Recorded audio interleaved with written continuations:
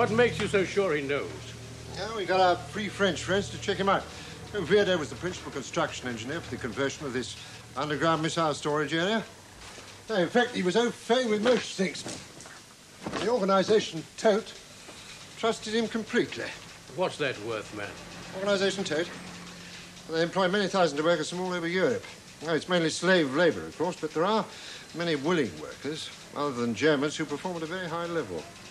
It may surprise you to know, David, there are plenty of people who are not vehemently opposed to Hitler and the Nazis. I wasn't born yesterday, Colonel. I just don't think we should trust everything he says, that's all. Now, what's Gallagher doing? It is urgent, I keep telling you. Gallagher is at this moment getting together his sabotage team to go into France. And he needs time. He wants very special people with very special talents. Now, you leave it to him. He's very good at his job. Well, he needs to be, my friend, or we can all consider the implications of a German occupation. Now, how soon can they be got into France? Well, they have to be trained. Normally, that would take about 12 weeks. 12 weeks? Good God, man. Most of London could be flattened in that time. And untrained in German-occupied France, they wouldn't last 12 hours. Surely even a celebrated physicist can see there. Oh, come on, David. The Germans still haven't got this guidance mechanism right yet. We still have a little time.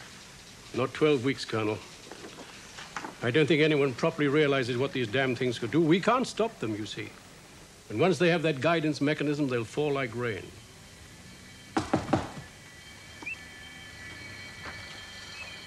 Come. Come in, Monsieur Vierde.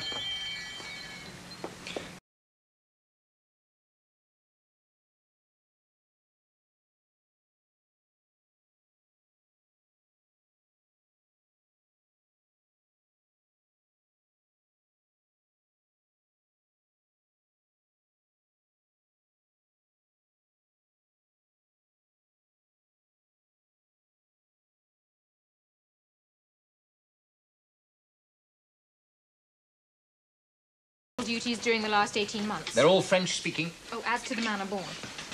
Well, aren't we all? Do you think you could round up some coffee for me? Every 2 hours. I think I may be here all night. Right. And before you go, check that projector's operational, will you, please? Oh, it is, sir. I checked it before you arrived. Can you manage to turn it on yourself, sir? I'll struggle with it, Sergeant.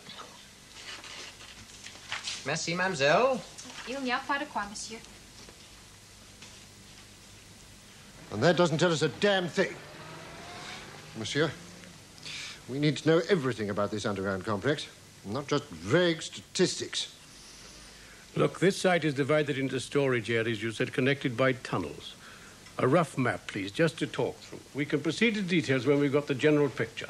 I've already told you. There are 9 main storage areas. Put it down.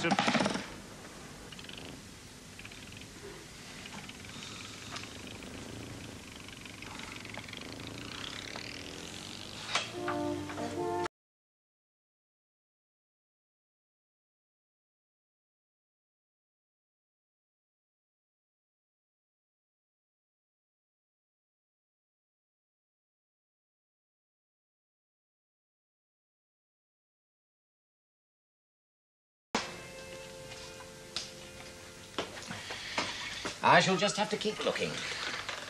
It's not your run-of-the-mill volunteer I'm after. I see. Well, will you want me anymore, sir? I'm due to go off duty as soon as my relief turns up, if that's all right.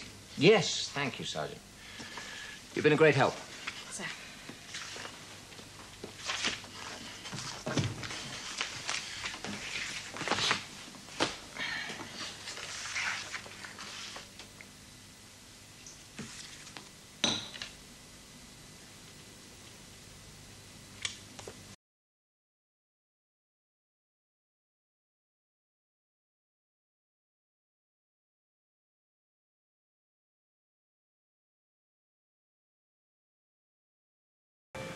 Two larger areas are merely open stockpiling of the complete article. Now, just a minute. What is that complete article? Well, that's not my field, but they refer to it as the FZG-76. It's a rocket missile driven by a pulsating duct flow motor, and it has an explosive warhead. It carries 150 gallons of fuel, and at the last test firing we were told about, it clocked up a speed of 350 kilometers an hour. That's conservative, I imagine. When you consider that it has a range of about 100 miles and that you can't electronically jam or interfere with the mechanism once the guidance is preset. It's formidable. Indeed it is. Now, you tell us where the factories are and where the components are made. My job was to reconstruct certain areas and reinforce old parts of the site. Tote workers, even trusted ones, were not given such information. There was no means of finding out, nor had I any reason to try.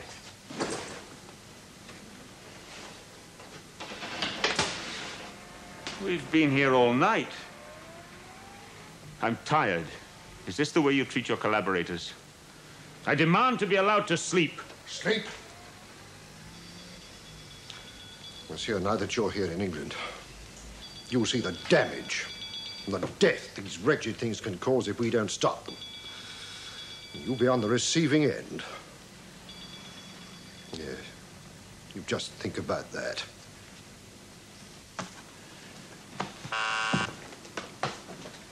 Thank you, Brooks. Good morning. Could I speak with Miss Portales, please? Oh, I see. Well, would you give her a message when she comes in?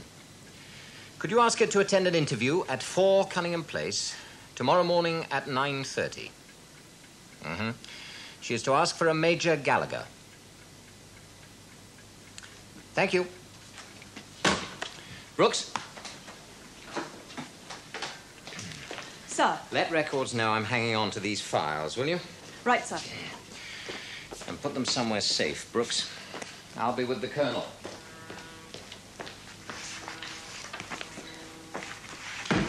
It's going to be no picnic by any standards, Colonel. The last thing I want is a civilian boffin.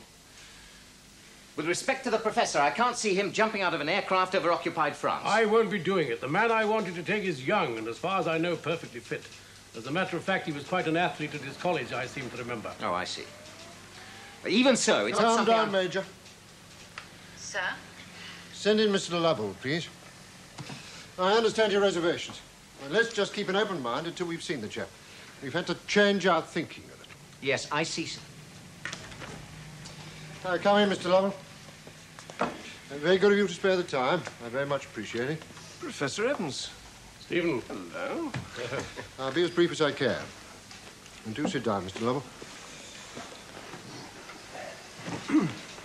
Now, we are sending a commando raid into occupied Europe. Now, it's a raiding party for demolition purposes, but the main objective is scientific. Science always seems to get twisted into destructive purposes. Opposite to what it's about, of course. Oh, yes. It's all very regrettable. Unfortunately, we're in a war which we have to win. So, I would like you to be part of that team. You want me? To play commandos in the middle of Germany? Well, it's France, actually. I do have work, you know, of vital importance. I didn't realize we were so short of tin soldiers. I'd rather formed the impression that this island was just about ready to sink under their combined weight. Just a minute, lad. There's something I have to explain. We're not short of soldiers, but we are short of engineer scientists who understand what they're looking at. We need someone who can go through their papers and select what is relevant. That means someone who knows as much about it as they do. Look, you know what Now, they I must feel have about these specifications things. locked away somewhere, and you know how badly we need them. There isn't anyone else, Stephen. I'm too old. Then I have no alternative. Oh, yes, you have. We cannot command you to go. You have the right of every British civilian to refuse. But that right is what this war is all about, I think.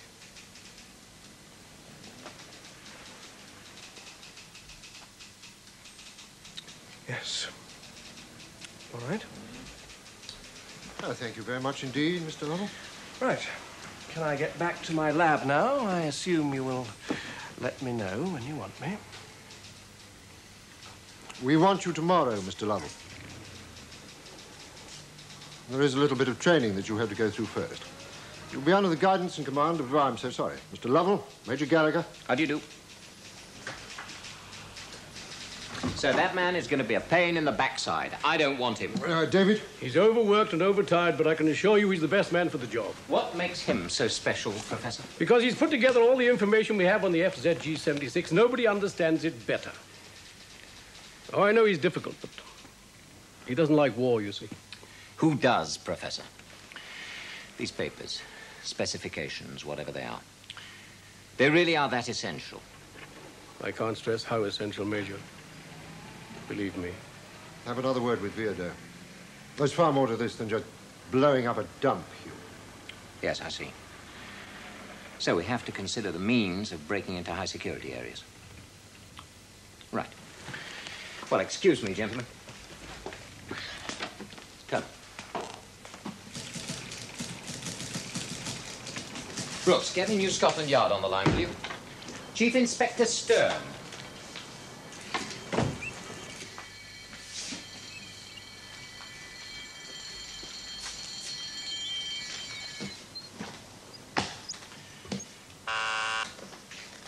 Thank you, Brooks. Jack. Hugh Gallagher. Jack, I need your help. Who is the best safe man in the business? Yes, safe cracking.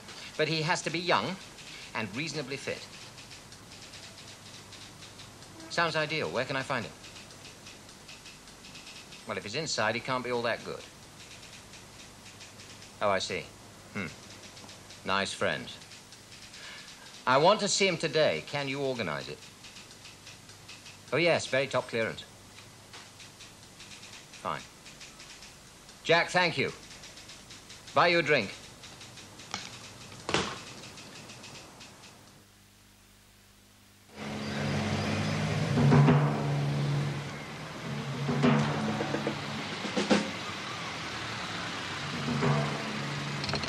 Thank you. Thanks, Mike.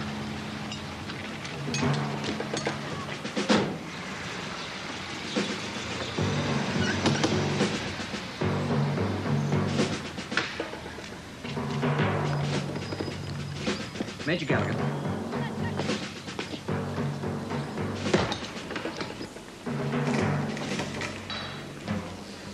Prisoner, sir.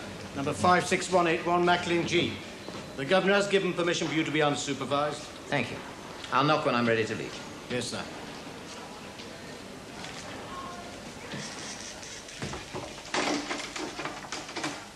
What's this, sir? Who the hell are you? Name's Gallagher. Who sent you? Nobody sent me. I wanted to see you. I've got a job for you. Only job I can do in here, mate, is rob the suggestion box. And that's just stuff with bulk paper. Come off it. Job's on the outside. I can get you out to do it, Macklin, but there are conditions. Don't you want to know what they are?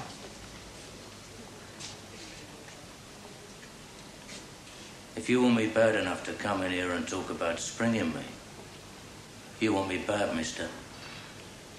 So when we start talking about conditions, let's swap a few, shall we? I've got a few of my own.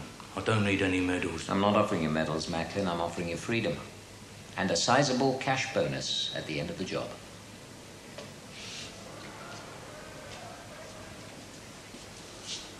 How big is sizable? I want to see how good you are before I make any offers. Cigarette?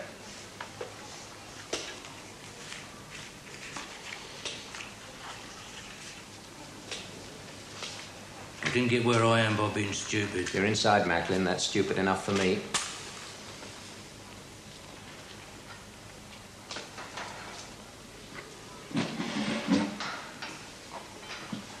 What do I have to do? You join a team of specialists and train for the job. Then you go into German-occupied territory and do it. You do your bit, you get what I said. Freedom and a bonus. Full pardon? Clean slate? Oh, yes. You're on.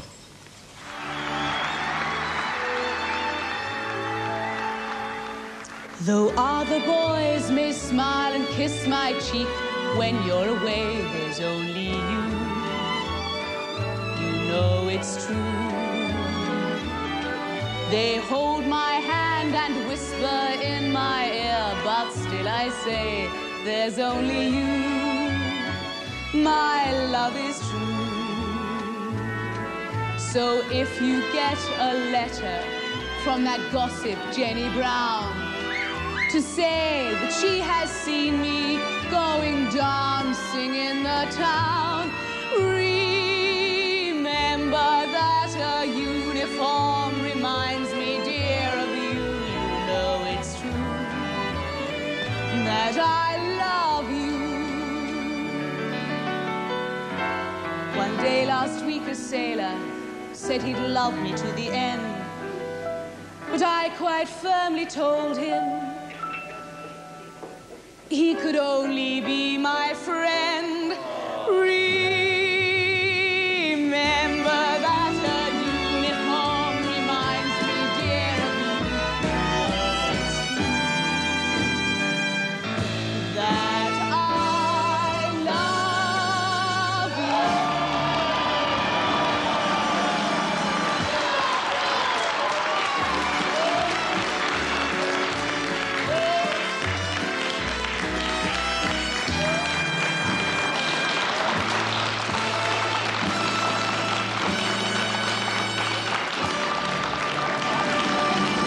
Hang on a minute.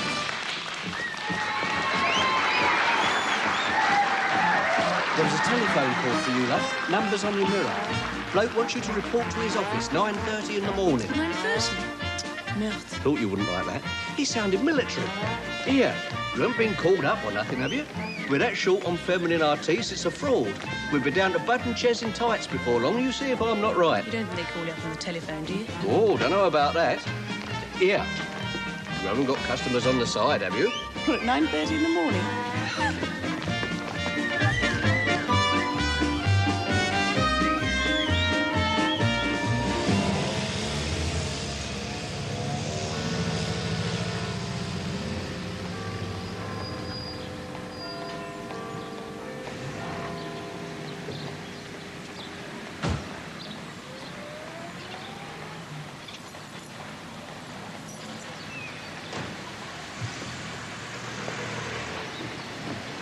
Right, follow me.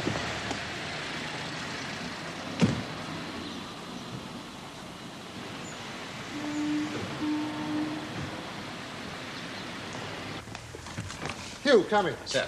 I don't think you met Colonel Squires, have you? How do you do, sir? Colonel's agreed to take on your training program. I want you both to go down to the hall, talk the whole thing through. I've filled him in from my angle, and I want you to be totally frank about your side of the project. But with no one else. Yes, yes, indeed. Well, you've finalised your list yet? Not completely, sir. It seems to me now we need 5 or 6 for the final assault.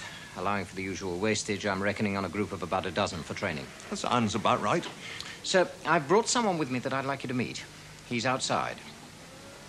Oh, yes, all right. Wheel him in. So, come in, will you? You can take the cuffs off. This is Mr. George Macklin, sir. I'm told he's the best safe cracker in the business, and I think he might be rather useful to us. I see. Thank you.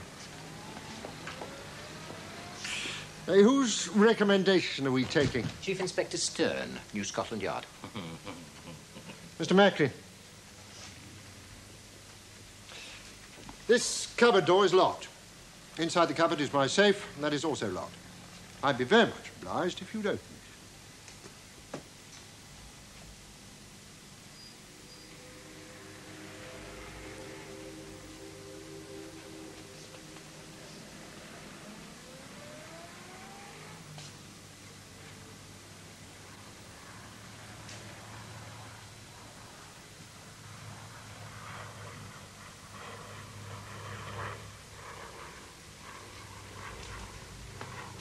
Can I borrow this cuff?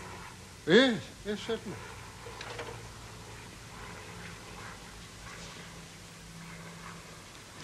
Come out a bit empty-handed.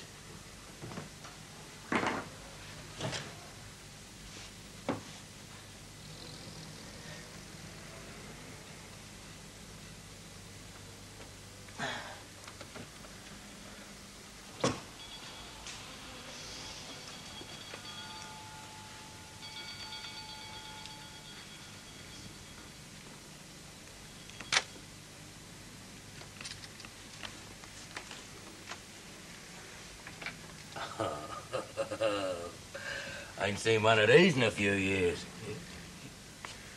Way over a ton, these do, you know. Hope your floor's up to it.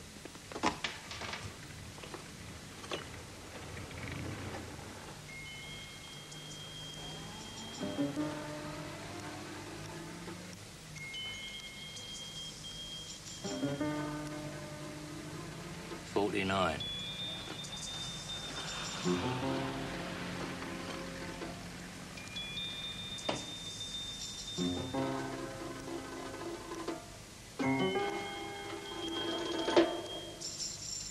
$12.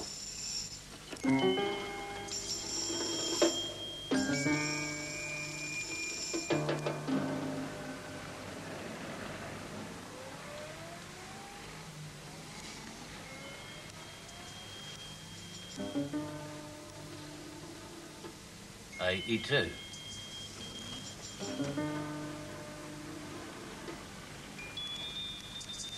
$49. 12. 82.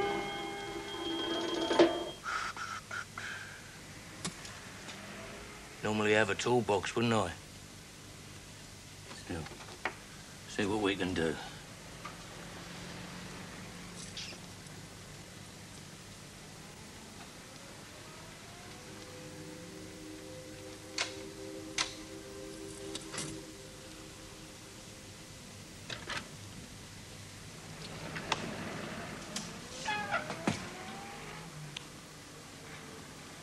I'll speak with the Home Office.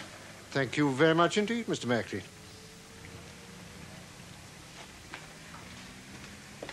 Thank you.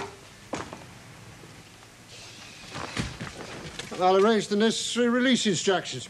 Have you got anybody else out there? No, sir. Good. Now, once you get your list together, get it to my girl out there, we can process clearance, and then you two can get on with it. Tim, will you arrange the postings in the usual way? Yes, of course. Never let anyone else do it, old man. Keeps it tidy. Now, when can you come down to the hall? We have rather a lot to talk about. I'd like to be down there by tomorrow, sir. Good.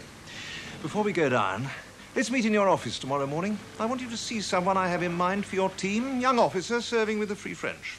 Right, sir. Well, I'll see you then. Colonel. Oh, well, we may as well go too. Can I give you lunch, Tim? My dear chap, the only reason I come to London is to see how your club is coping with rationing, of course. Oh, just a minute.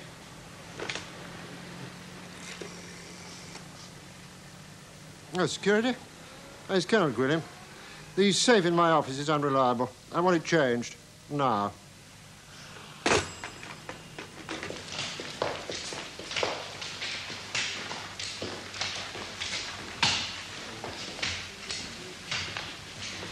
It's the next door on the left. Doctor, you've been a great help. A pleasure. Goodbye.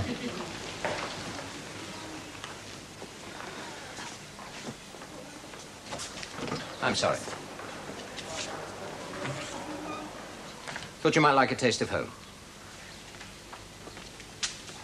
Haven't your Free French lot sent you any fruit yet? Pity. I'm feeling peckish. No one gets grapes nowadays. There's a war on. Yes, I'd heard. They also tell me the danger of gangrene has passed, and now it's just a matter of reasonable rest. And then I go back to France. Well, soon. You wouldn't stand a chance over there if a German found you with a recent bullet wound in your leg. Listen. In a few weeks' time, I'm going back in there with a team. And we're going to blow that place sky high. Now, I could use a man who knows the area. Tell me, Major, why can't the French do this? Because we have the strike and coordinating abilities, and your lot haven't. Because we can do it, and the Free French can't. If things were the other way around, we'd be stuck. That's just the way it is. Do not try and patronize my country, Major. Defeat, even temporary defeat, is not easy to live with. Nor is your top brass. Now, what's your answer? What about the leg? I've seen your plates and read the reports. There's no reason why not. Yes. Good.